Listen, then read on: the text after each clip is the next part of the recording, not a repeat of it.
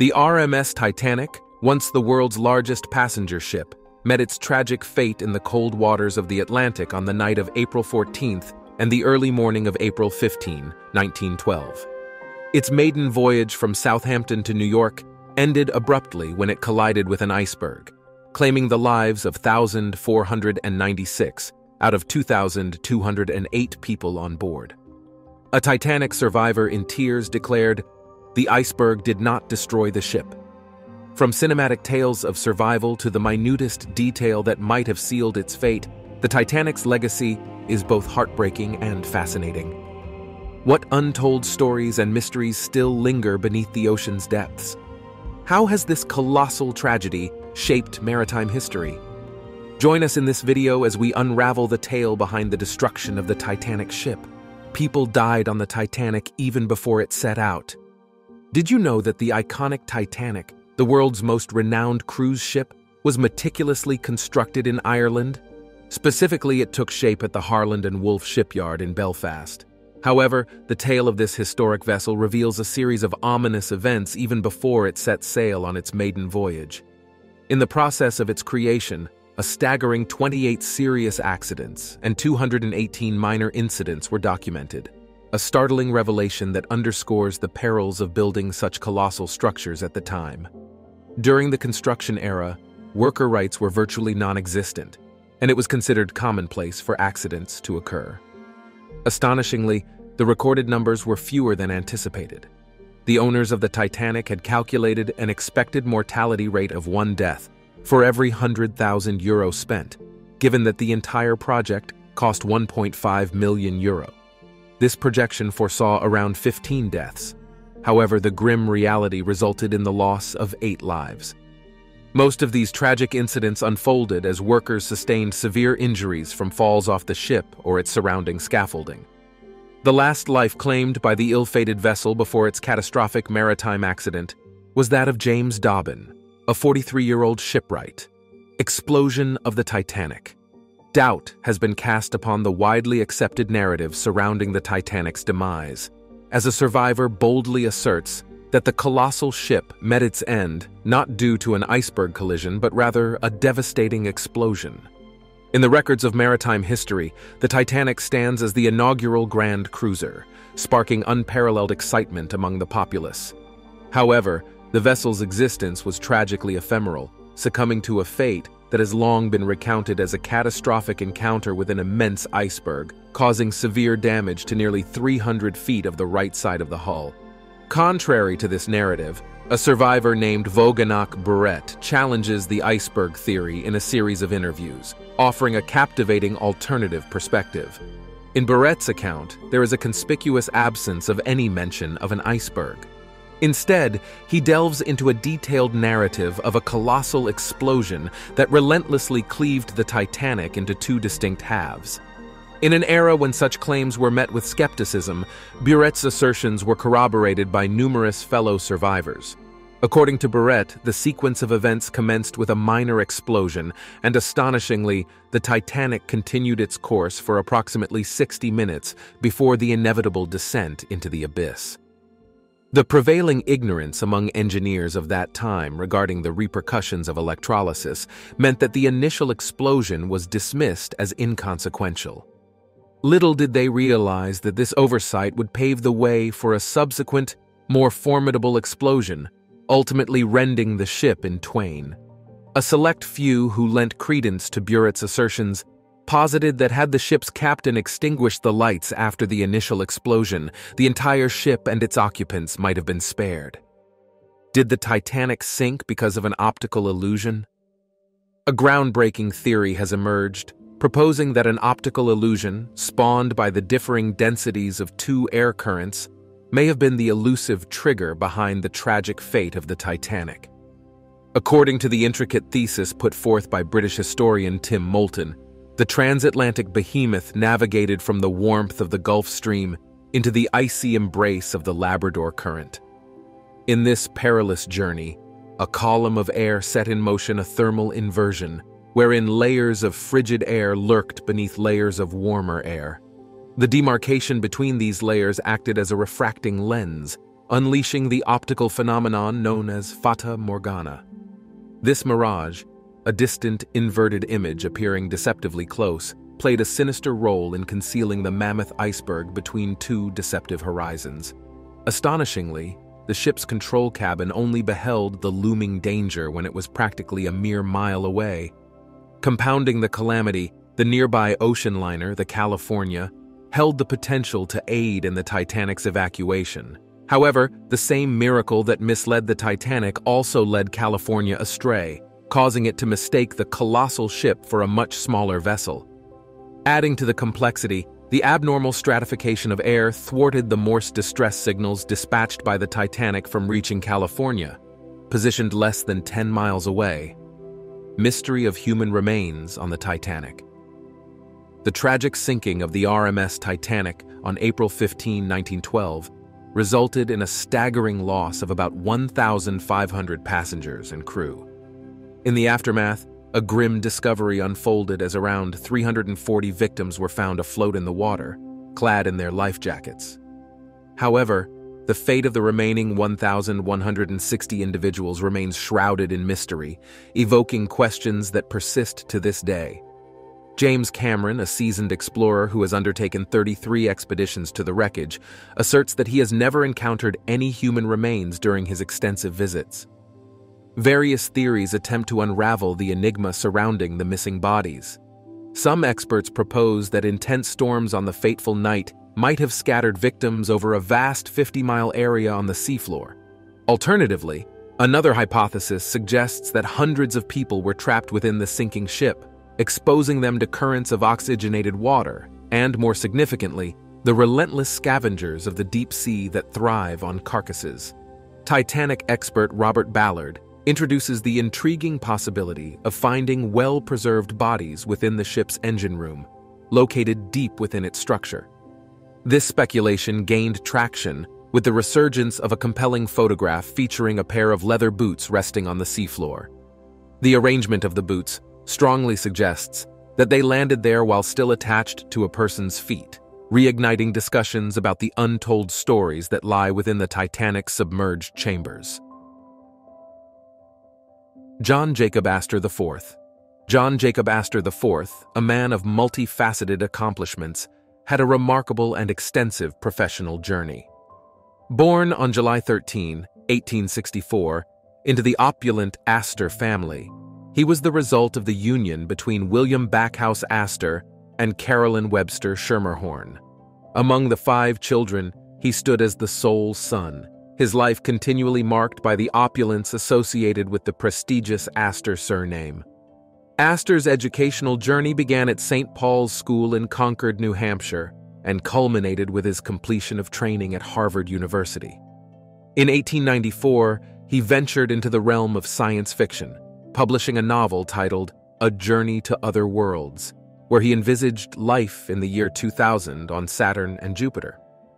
Despite his diverse pursuits, including being a businessman, real estate developer, novelist, inventor, and lieutenant colonel during the Spanish-American War, his wealth primarily stemmed from astute real estate investments.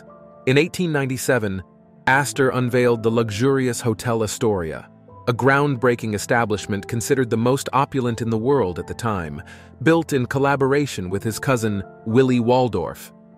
His body, recovered from the Atlantic on April 22nd, bore identifiers such as initials embroidered on his jacket and a distinctive pocket watch. This very watch would become a cherished item carried by his son Vincent throughout his life. The engineer's sacrifice. On that fateful day when the Titanic met its watery grave, it carried down with it the heroic lives of many individuals, particularly the unsung heroes within the engineering realm. Under the command of Chief Engineer Officer Joseph Bell, a dedicated team of 24 engineers, 6 electrical engineers, 2 boilermakers, a plumber, and a clerk were on board. Tragically, the entire complement of engineers, along with numerous firemen and coal trimmers, faced an untimely demise. The magnitude of the sacrifice made by these valiant men often goes unnoticed, yet their actions played a pivotal role in the salvation of countless lives that would have otherwise succumbed to the icy depths. While no verbal testament remains from these individuals, the tangible proof of their significance is glaringly evident. The Titanic, defying the odds, remained afloat for a considerably longer duration, a testament to the invaluable minutes bought by the engineers who willingly sacrificed their lives for the greater good. As the colossal vessel collided with the Iceberg, those who were not on duty that day swiftly responded, rushing to the boiler rooms. Their collective effort aimed at staving off the impending disaster, buying precious time for assistance to arrive and lifeboats to be deployed. The untold story of these engineers unveils a narrative of selflessness and bravery, illustrating how their sacrifice became the unsung lifeline that kept hope afloat amidst the chaos of that tragic day. Hero of the Titanic disaster. Thomas Andrews, born on February 7, 1873, emerged as a luminary British naval architect whose profound impact extended across the construction of numerous ocean liners. His journey began amidst affluence, growing up in a well-to-do family. Taking a pivotal turn, he apprenticed at the Harland and Wolff shipyards in Belfast, where his uncle, Lord Perry, served as the president. Through years of dedicated effort, Andrews ascended the ranks, ultimately earning the esteemed position of general manager of the company. His acclaim soared when he dismantled and reconstructed the White Star liner SS Suavik, marking a turning point in his career. In 1908, Andrews assumed the monumental responsibility of overseeing the construction of 3 opulent Olympic-class liners for the White Star Line. These vessels not only boasted grandeur, but also stood out for their unprecedented size. For Andrews, these liners symbolized the zenith of his career. Meticulously addressing even the minutest imperfections in the inaugural Olympic liner, he sought perfection in the subsequent creation, the Titanic. As the Titanic embarked on its maiden voyage on April 10, 1912, Andrews, accompanied by a select team of 8 workers and engineers, closely scrutinized the vessel for any shortcomings. Tragically, on April 14th, disaster struck when the Titanic collided with an iceberg. In a heart-wrenching realization, Andrews swiftly comprehended the ship's fate. Alongside most of his team, he met his demise that day, a somber end to the life of a visionary architect who dedicated his existence to the pursuit of maritime excellence, Titanic replicas. The astonishing success of James Cameron's Titanic movie is nothing short of monumental, boasting a worldwide box office revenue that could fund the construction of nearly 11 replicas of the Titanic itself. Reflect for a moment on your own experience. Perhaps you recall watching Titanic on the big screen when it first graced theaters, or renting it on VHS from your local Blockbuster. The reason for this collective memory is clear.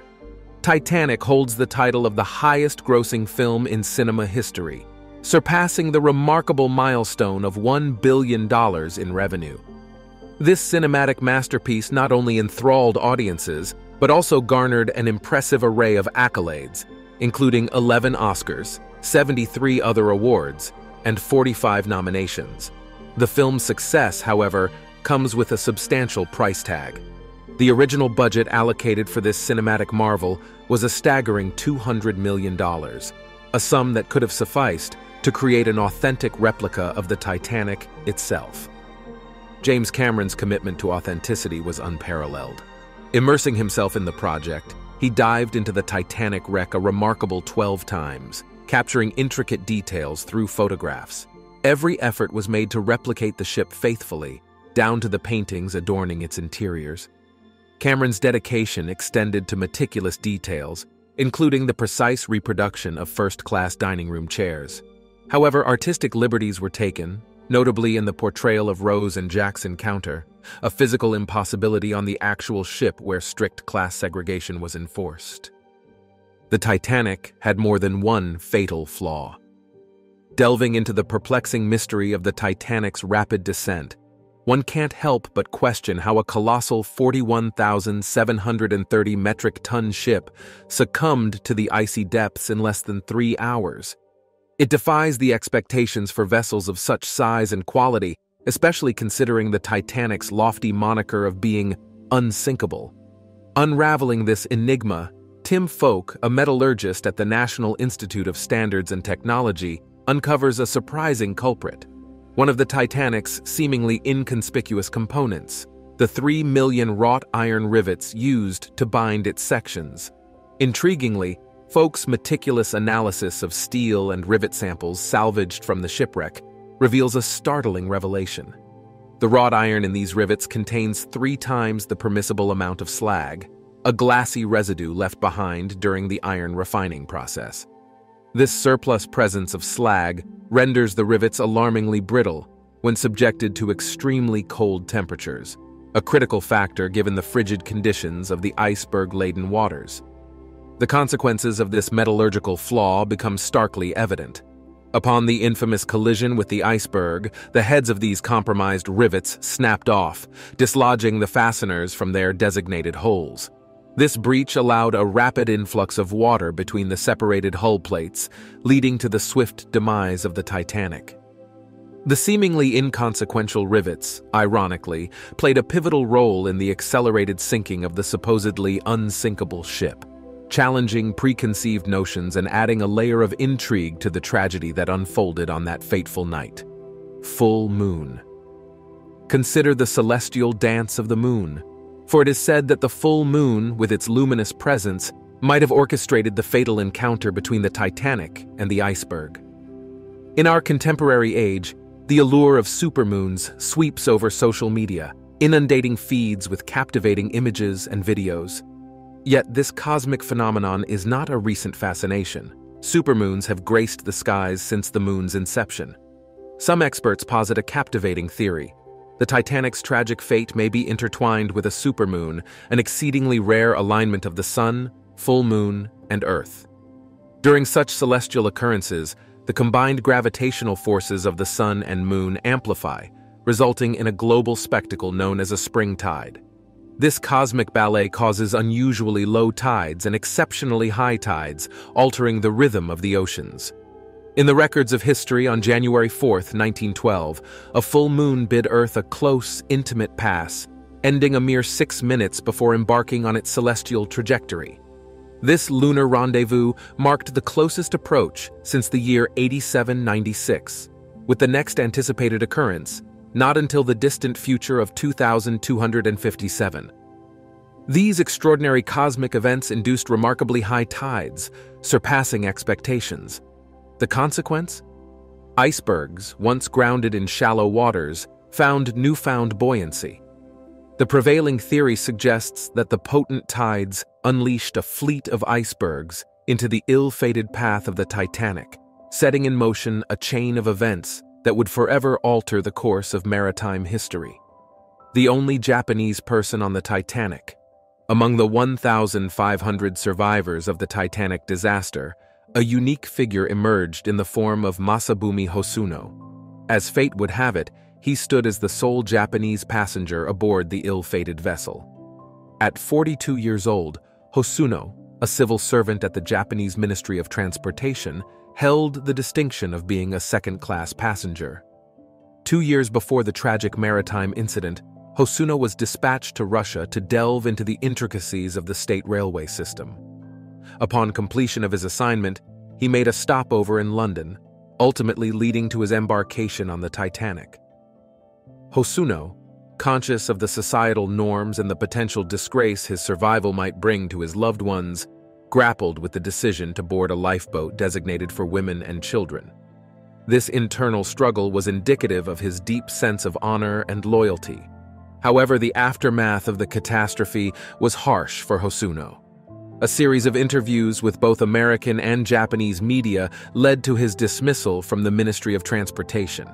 The Japanese press went so far as to brand him a coward, asserting that his actions during the sinking betrayed the revered samurai spirit of sacrifice.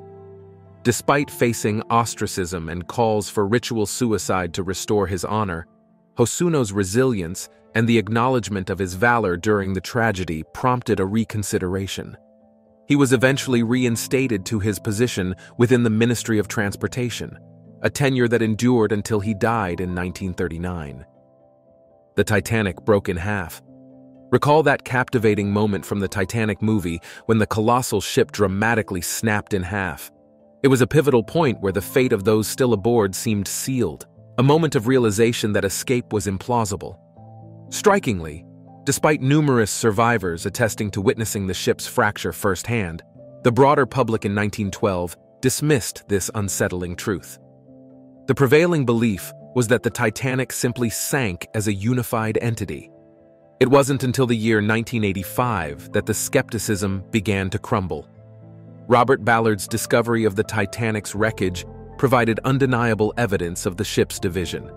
The bow section lay more than 650 meters north of the stern, offering a visual testament to the severity of the disaster. This revelation shattered the prevailing notion and finally validated the accounts of those who saw the Titanic break into two distinct parts. Picture the profound impact of this revelation. A colossal vessel, comparable to a twig, sundered in the frigid depths. Some witnesses even recounted hearing the ominous crack as the fracture occurred. The ensuing panic among passengers is palpable. Imagine the sheer horror of witnessing the very ground beneath your feet disintegrate while stranded in the vastness of the open sea. The first movie, Titanic. Just a mere month after the infamous Titanic disaster, the world witnessed the release of the first ever movie depicting this iconic shipwreck. This cinematic venture, entitled Saved from the Titanic, was a silent film, as the era had not yet embraced the mastery of sound in movies. Directed by the Frenchman Etienne Arnaud, the film spanned a concise 10 minutes, yet it carried an intriguing twist. What sets this short film apart is its inclusion of Dorothy Gibson, an American actress who stood among the 705 survivors of the catastrophic event that unfolded among the 2,224 souls on board. At the tender age of 22, Gibson had already etched her mark as a singer and dancer in theaters, vaudevilles, and Broadway musicals from 1906 to 1911. Her visage adorned the pages of notable magazines like Cosmopolitan and the Saturday Evening Post as an advertising model. Gibson's foray into the cinematic realm was serendipitous, guided by the independent moving pictures company upon discovering her survival. Engaged in a game of bridge just before the ill-fated Iceberg collision, she miraculously found herself on the first lifeboat, later rescued by the RMS Carpathia after enduring a chilling 5.5-hour ordeal in the frigid North Atlantic. Titanic wreckage. There's a somber forecast that the Titanic's wreckage, resting in the depths of the Atlantic Ocean for 110 years, might cease to exist by the year 2030. The once majestic remnants of the iconic ship face an ominous fate as a result of the relentless onslaught of natural forces. Expeditions to the site, undertaken by various experts, have revealed a disheartening reality. The Titanic's structure is undergoing significant corrosion. This ominous observation has led to a unanimous consensus among researchers that the ship's disappearance is inevitable, with the relentless march of time playing a decisive role. Multiple factors contribute to the accelerated decay of this maritime relic. The frequent visits by treasure hunters and curious tourists have taken a toll, disrupting the delicate balance of the underwater environment. Additionally, the area has suffered from overfishing, diminishing the number of fish that once helped maintain the ecological equilibrium by consuming organic matter in the vicinity of the Titanic. A peculiar and previously unknown bacterium named Alamonas titanicae in honor of the ill-fated vessel has been identified as a key player in this degradation. In 2010, a team of specialists, led by Henrietta Mann, delved into the mysteries of this microscopic menace. Unlike conventional decay, these bacteria don't consume the Titanic's surface incrementally. Building Titanic II, a colossal maritime endeavor designed to replicate the legendary RMS Titanic and witness the dreams of Australian tycoon Clive Palmer unfold. This ambitious project was revealed on April 2012, a carefully timed announcement coinciding with the centenary of the RMS Titanic's departure from Southampton. Palmer, the quirky entrepreneur, envisioned the Titanic II as the flagship of his esteemed Blue Star Line, promising a regal debut in 2016, cruising from Southampton to New York.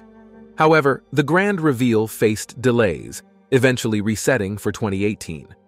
Amidst the unfolding timeline, skepticism arose, with doubts surfacing about Palmer's commitment, given his track record of unrealized ventures. By early 2018, the Blue Star Line's silence added to the suspense, leaving enthusiasts and skeptics alike in limbo. CNN injected a new twist in October 2018, asserting that the Titanic too would embark on its maiden voyage in 2022. Palmer's vision for the ocean liner included accommodating 2,400 passengers and 900 crew members, paying homage to the original Titanic's occupancy in 1912. Yet, fate took an unexpected turn in 2020 as the global COVID-19 pandemic forced a regrettable postponement, shrouding the project's future in uncertainty. Now it's time for today's subscriber pick. A gripping moment unfolded as a survivor of the Titanic, overwhelmed with emotion, tearfully declared, "The iceberg did not destroy the ship." This heart-wrenching statement brings forth the complex and nuanced reality surrounding the iconic maritime tragedy. The survivor's tears tell a story of survival that transcends the simplistic narrative of iceberg impact. As the survivor grapples with their emotions, we are reminded that the Titanic's demise was not solely the result of a collision with an iceberg. It encompassed a myriad of factors, from inadequate lifeboat provisions to chaotic evacuations. The tearful revelation invites us to delve into the intricate layers of the disaster, exploring the human experiences that unfolded amidst the chaos. In the wake of this survivor's emotional disclosure, the Titanic's tragic tale takes on new dimensions, urging us to reflect on the multifaceted nature of the events that unfolded that fateful night on April 15, 1912. What do you think about what we just showed you? Finding the Titanic. The quest to rediscover the Titanic unfolded across a span of more than 70 years, shrouding the iconic ship's resting place in mystery after it succumbed to the depths of the Atlantic Ocean on that fateful day. It wasn't until September 1, 1985, that a momentous breakthrough occurred, marking the end of the prolonged search. A collaborative effort, led by the renowned American oceanographer Dr. Robert Ballard in a joint French-American expedition, unveiled the submerged relic. Resting 2 miles beneath the ocean's surface, the Titanic emerged from its silent slumber with the assistance of a submersible named Argo. This groundbreaking discovery not only rekindled the spirit of exploration, but also paved the way for a new era of underwater adventure, inspiring a fresh wave of ocean explorers. Dr. Ballard's lifelong aspiration to locate the most famous ship in history found its roots in his childhood in San Diego, California. Growing up near the ocean, his fascination with the vast blue expanse became an integral part of his identity. Eager to delve deeper into the mysteries beneath the waves, he embraced scuba diving as soon as he could, and armed with a degree in chemistry and geology from the University of California, ventured into the Army. Subsequently, his journey led him to the Navy's Deep Submergence Group. The Three Dogs. When we reflect on the tragic sinking of the Titanic, our minds often gravitate toward the profound loss of human lives during that fateful accident. Yet a lesser-known aspect adds a poignant layer to the narrative: the presence of dogs aboard the ill-fated ship on that chilling night. While the tragedy unfolded, 12 dogs were officially documented as passengers. Although historical accounts hint that there might have been more, their stories hidden in the shadows of the calamity. Among these canine passengers, a mere trio defied the odds and survived the harrowing ordeal. These resilient survivors, all of diminutive stature, comprised 2 Pomeranians and a Pekingese. Their smaller size proved advantageous, allowing them to be discreetly concealed beneath blankets or within coats as they were whisked away to lifeboats. Had their presence been discovered, the likelihood of their inclusion on the lifeboats would have been precarious. A poignant tale emerges from the logs of passengers. One entry immortalizes the bond between 50-year-old Elizabeth Isham and her Great Dane, a loyal companion housed in the ship's kennels. Isham, fortunate enough to secure a place in a lifeboat, faced a heart-wrenching decision. Regrettably, she was informed that her beloved Great Dane was deemed too large to join her. Faced with this dilemma, Isham chose an act of heartbreaking devotion. She abandoned her seat in the lifeboat, opting to remain with her cherished canine companion. In the aftermath, Isham's lifeless form was discovered a few days later. The musicians. On that fateful night when the Titanic met its tragic end, the musicians aboard the ship emerged as unsung heroes, using the power of music to console and soothe the panic-stricken passengers. While we've explored the sacrificial acts of the engineers, it's essential to shed light on another group of selfless individuals, the musicians, who also made the ultimate sacrifice for the greater good. For over 2 hours, these dedicated musicians continued to play, even as chaos ensued and passengers struggled to find safety in lifeboats. Initially, their melodies consisted of upbeat ragtimes and waltzes, echoing the repertoire designated for the first-class areas. However, as the gravity of the situation dawned upon them, the musicians likely adapted their tunes to match the somber reality unfolding around them. The profound impact of music on our emotions is well documented, with studies attesting to its ability to regulate and modulate our emotional states. In the face of impending disaster, the Titanic's musicians understood the therapeutic potential of their craft. By playing on, they aimed to drown out the ominous sounds of the ship breaking apart, providing a sonic shield for the passengers in their final moments. Their unwavering commitment to playing until the very end stands as a testament to the profound impact that music can have, even in the darkest hours. Miss Unsinkable. Right from the start, fingers pointed squarely at Captain E.J. Smith, the skipper of the Titanic, as the scapegoat for the calamitous tragedy. Accusations flew, asserting that he navigated the colossal vessel at an excessively high speed through treacherous waters teeming with icebergs, setting the stage for a disaster that seemed almost inevitable. It's hard to argue against this blame when you consider the Titanic was hurtling through the ocean at a formidable 22 knots, giving credence to the skepticism. Some voices in the chorus of condemnation went further, suggesting that Captain E.J. Smith was in a rivalry with Titanic's sister ship, the Olympics. There were suspicions that he aimed to outdo the crossing time of the Olympics, even with full knowledge that the sea was heavily laden with icebergs. An early warning had been received. For decades, this narrative clung to Captain E.J. Smith's legacy, casting a shadow over his once pristine reputation. It was a stain on his character that persisted until 2004, when a groundbreaking paper surfaced, challenging the prevailing narrative. Engineer Robert Essenheit, the author of this revelatory paper, proposed a novel perspective, one that diverted attention from the captain's alleged recklessness. Essenheit argued that efforts to contain a fire originating in one of the Titanic's coal bunkers might have been the catalyst for the ship maintaining its full speed. Insufficient lifeboats.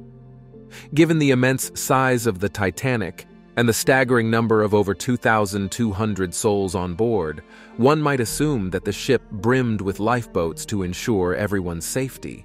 However, that assumption would be tragically incorrect. The shocking reality behind the staggering death toll, with more than 1,500 lives lost, stems from the Titanic's woefully inadequate provision of lifeboats. Only 12 were on board. It's an astonishing revelation that defies modern safety standards and underscores a blatant disregard for human life. Reflecting on the catastrophic events of April 15, 1912, when the iceberg struck and the Titanic began its descent into the icy depths, chaos erupted among the first-class passengers. A rush towards the lifeboats ensued, marked by panic and a glaring lack of organized evacuation. This resulted in a stark scene as the majority of the 20 lifeboats launched from the Titanic were only half full, or even less.